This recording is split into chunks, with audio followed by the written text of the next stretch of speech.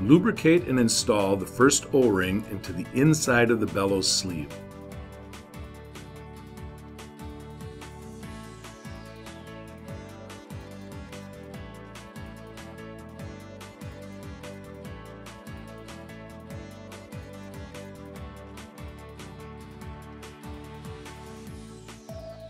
Next, slide the bellows onto the bellows sleeve and snap it into place.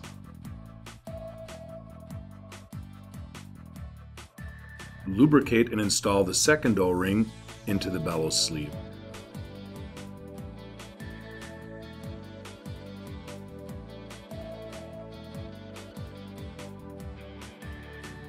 Then apply a medium-strength thread sealer to the outside threads of the bellows sleeve and install the bellows nut.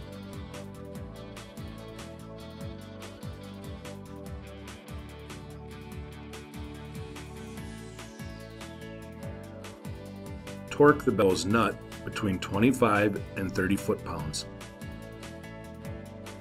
Insert the bellows assembly over the piston rod and into the bellows chamber.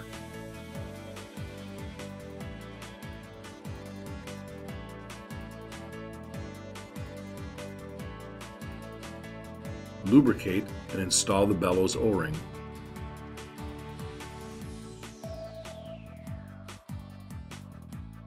Apply lubricant to the backup seal and install the seal into the top plate.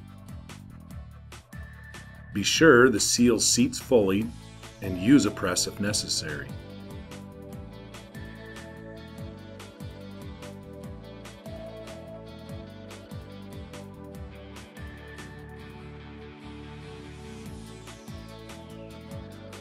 Then install the bearing housing and bearing, securing them with the retaining washer and ring.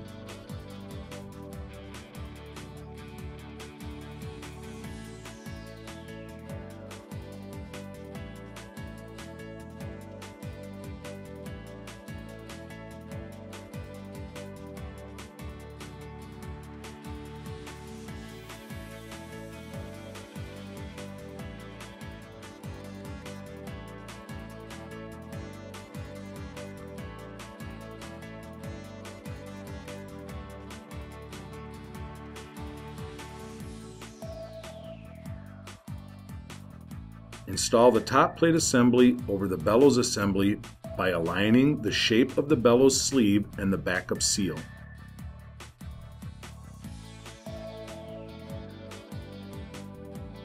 The position of the top plate assembly is relative to the location requirement of the inlet and the outlet connections and can be rotated up to 360 degrees.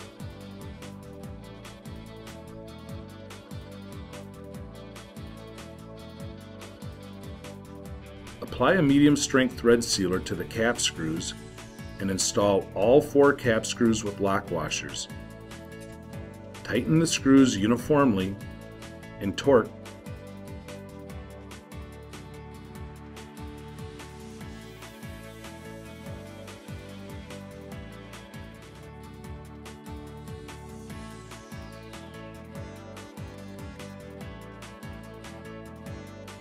Lubricate the side manifold seals and then install the side manifold.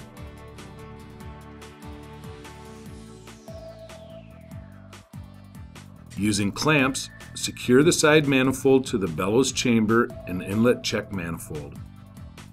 Tighten and torque the clamps to 15 to 20 foot-pounds.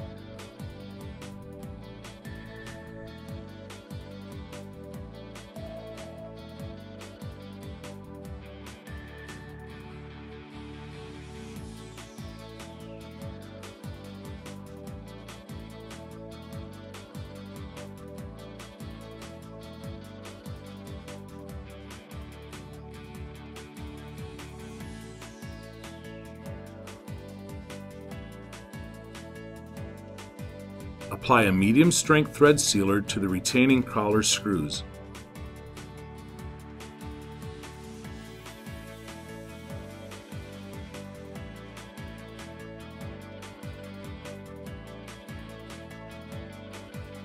Install the retaining collar Then tighten and torque the screws between 18 and 22 inch-pounds.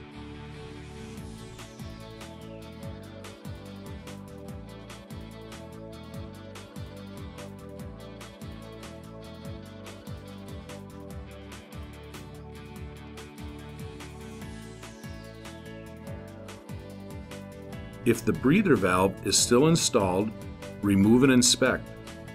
If necessary, replace the breather valve.